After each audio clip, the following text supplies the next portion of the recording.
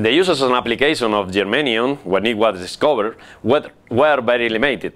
But when the transistor was invented in December of 1947, the situation changed drastically. Germanium was the first element employed in the fabrication of transistors, which, as you know, are the active component of electronic circuits, which are mainly used for amplifying and controlling electric signals. However, these original germanium transistors were very temperature sensitive, and the use of germanium as the main element for the design of the transistor diminished progressively. It was necessary a less temperature sensitive design for the transistor, and from the 1960s, silicon dominates the market, being the principal semiconductor material employed. Now, the use of germanium-based transistor has been reduced for some effects pedals employed by nostalgic musicians that want to reproduce the characteristic sound from the early rock and roll era. Currently, silicon-germanium alloys are employed in high-speed integrated systems and are replacing the gallium arsenide semiconductor in wireless communication. The silicon-germanium chips can be produced with low cost, and they show excellent high-speed properties, which make them really useful in the fabrication of mobile phones, for example. Nowadays, germanium is mostly employed in infrared optics due to the fact germanium is transparent to the infrared light and shows a high refractive index. Therefore, the metal is employed in the production of windows and lenses of thermal imaging systems for detect infrared radiation. The germanium lenses focus the infrared radiation emitted by a body onto a detector compound, usually cadmium telluride, responsive to the infrared light, which generates an electrical signal proportional to the amount of radiation. After amplifying the signal from the detector with a signal processor system, the information of the signal is extracted and delivered to the display system.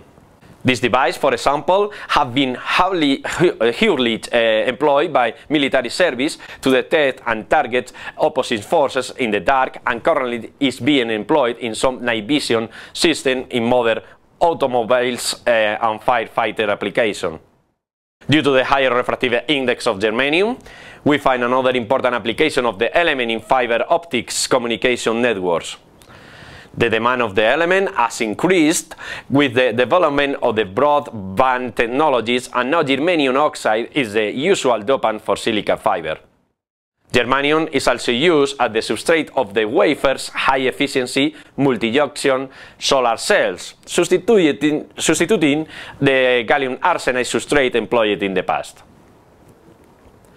Germanium wafers are as efficient or more than the old gallium arsenide substrate, but are mechanically stronger, which allow to employ thinner substrates to reduce the weight of the solar cell.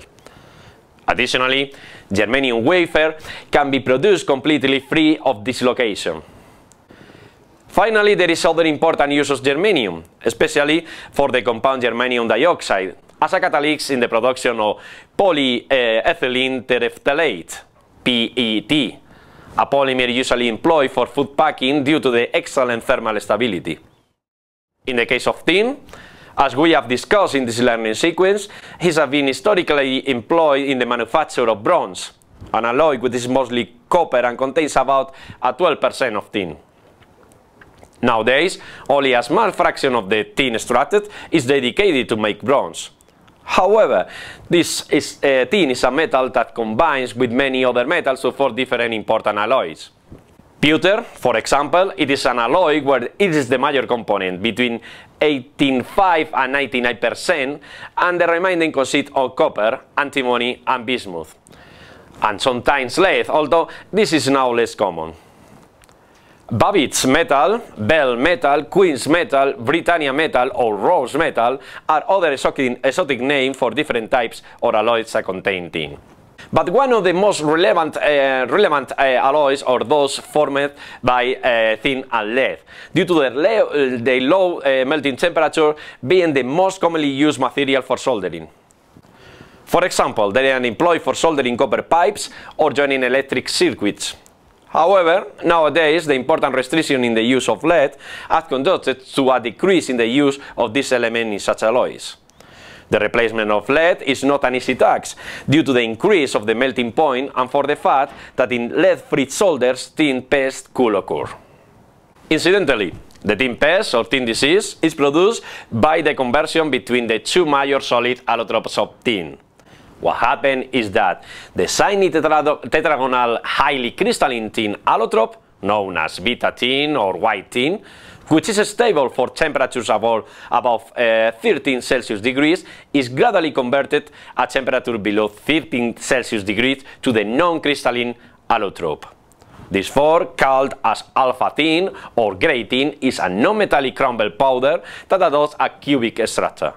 The transition is slow at the beginning and requires prolonged exposure to low temperature, but once it is started, it accelerates quickly.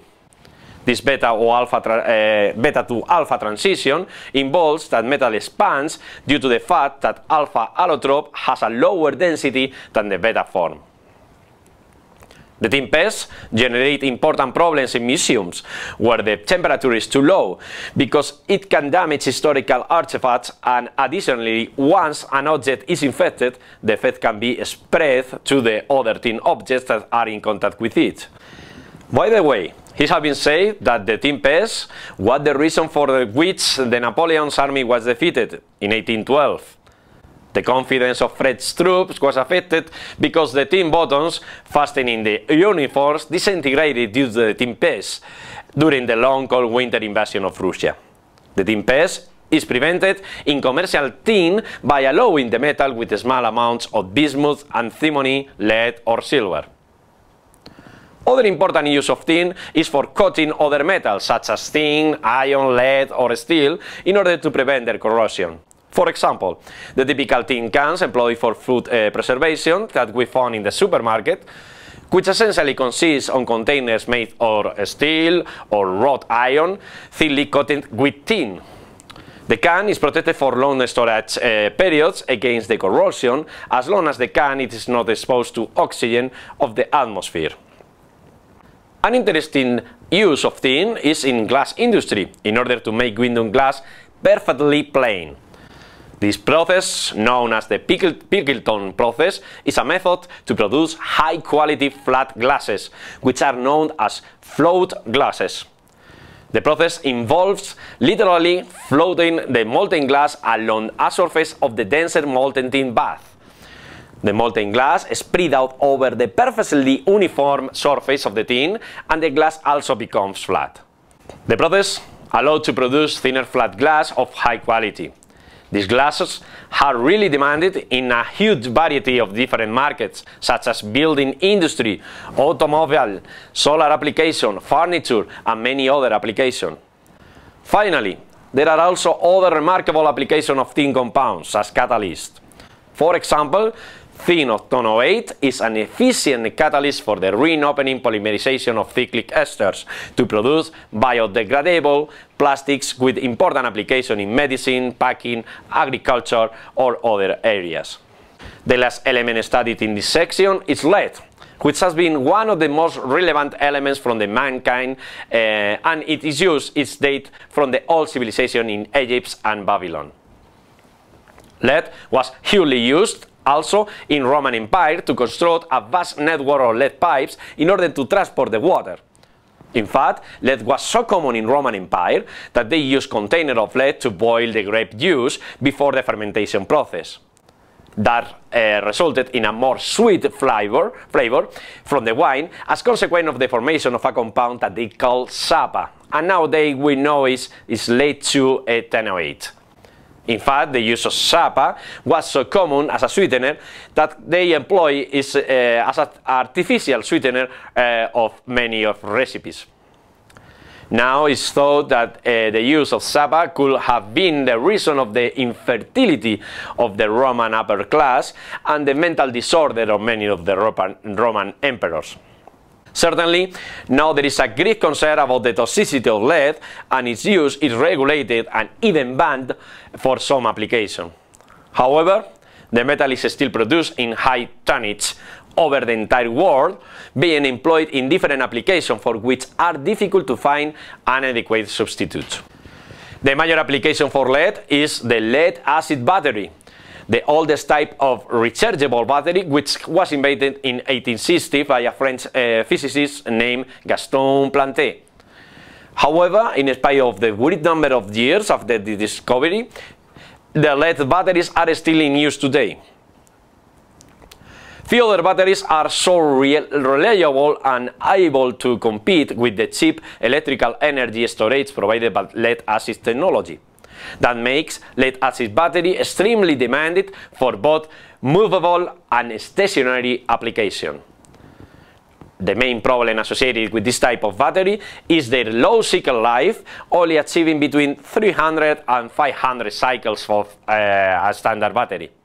The application of lead-acid battery can be grouped in three categories. Starting lighting and ignition, or SLI, employed for cars, motorcycles, trucks, aircraft and ships. Traction, which is present in electric trucks, road vehicles and golf cars. And stationary for emergency supplies, uninterruptible power supplies, or UPS, and energy storage. A typical lead-acid battery of a car consists of a series of lead plates connected in series and immersed in a 4.5 molar solution of sulfuric acid that acts as an electrolyte. The plates, acting as the cathode of the cell, are made from lead dioxide, whilst the anode is made of spongy lead, in order to maximize the surface area in contact with the electrolyte. The plates from the anode and the cathode are separated by a no-conductive separator to prevent a short circuiting. The chemistry involved in the process to produce the electric current consists of the reduction at the cathode of lead dioxide to insoluble lead-2 sulfate, while at the anode occurs the oxidation of lead to lead-2 sulfate, as it is shown in the following equation. This redox system will generate 2 volts, but considering that there are 6 cells connected in series in lead-acid battery, that will produce a total potential of 12 volts. The importance of the lead-acid battery resides in that this reaction is reversible, so the battery can be recharged by applying an electric current in the reverse direction. By doing that, lead-2 sulfates, which remains on the electrode surface, can be transferred back to the reactants lead and lead dioxide. The discharge of the battery provides the energy to start the cars, whilst the energy provided by an alternator during the normal driving is responsible for recharging the battery. The second major use of lead during the past decades was as an active component of gasolines, in order to increase the octane rating of petrol and reduce the characteristic knocking provoked by the premature ignition of low octane rated gasolines, which cause a great loss of power of the engine. The octane rating of the gasoline is a measure of the proportion of branch chain molecules, and therefore a high octane number indicates a high percent of branch chain hydrocarbons, which, due to the high inertness compared with straight hydrocarbons, prevent the premature combustion, avoiding the knocking. In order to increase the octane number of gasoline, was added to the petrol an organometallic compound of lead called tetraethyl lead, or TEL, which can be easily prepared through the reaction of chloroethane with an alloy of lead and sodium. This anti-knocking additive dissociate and produce free ethyl radicals that are able to combine with other radicals intermediates produced during the irregular combustion process and to form stable hydrocarbons. Therefore, the chain oxidation reaction is slowing down and the chance of any early detonation is reduced. By this process, lead or lead oxide are produced and they get deposited in the engine or exhaust pipes, causing important damage to the catalytic converters employed for the removal of carbon monoxide, nitrogen oxide and onboard hydrocarbons. In order to reduce the damage of the engine, in addition with TEL, a typical additive of gasoline containing a small proportion of ethylene dichloride and ethylene dibromide, which allow to convert lead and lead oxide to the corresponding volatile lead halides, which are able to escape as gases to the atmosphere.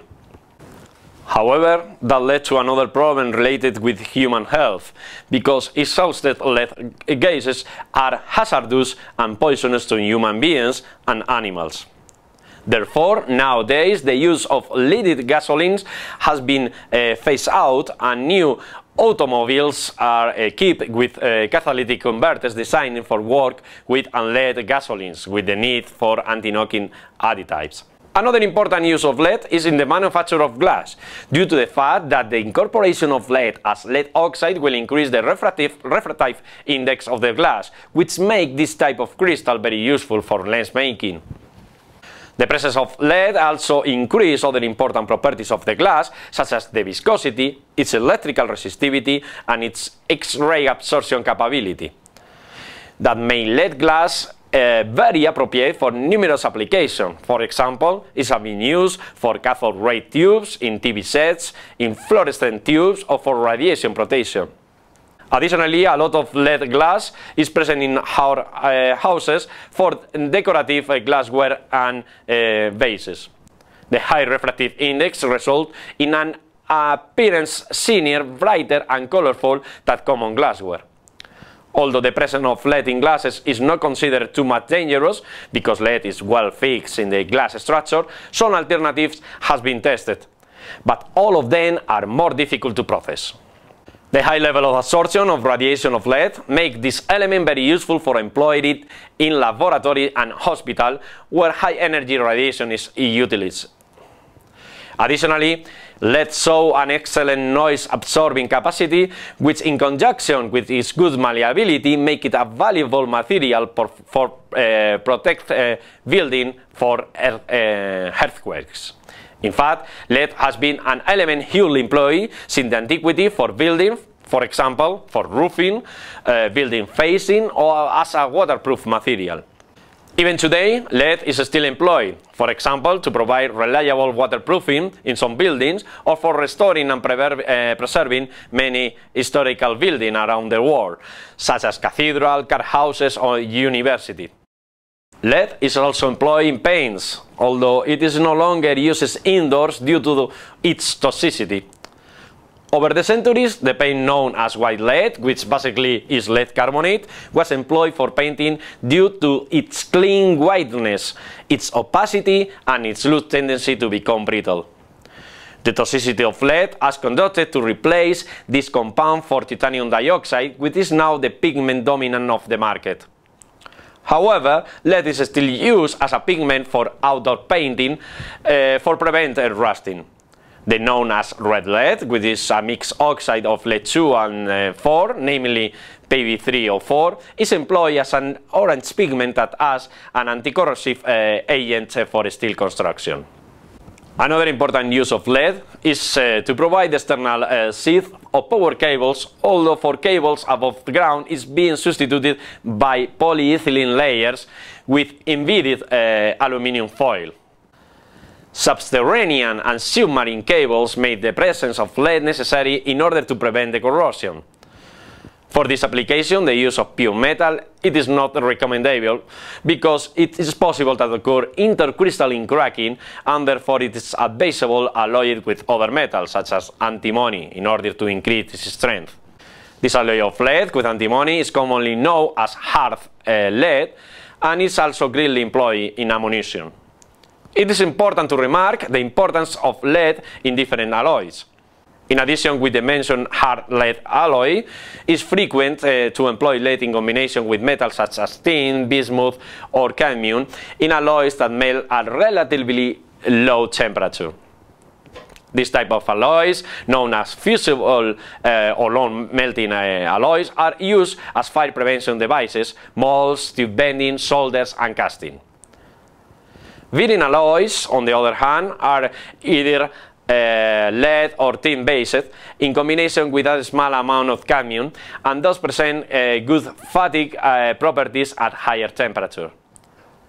And finally, lead is also present in some amount in some steel and brass types, which clearly improves their machinability.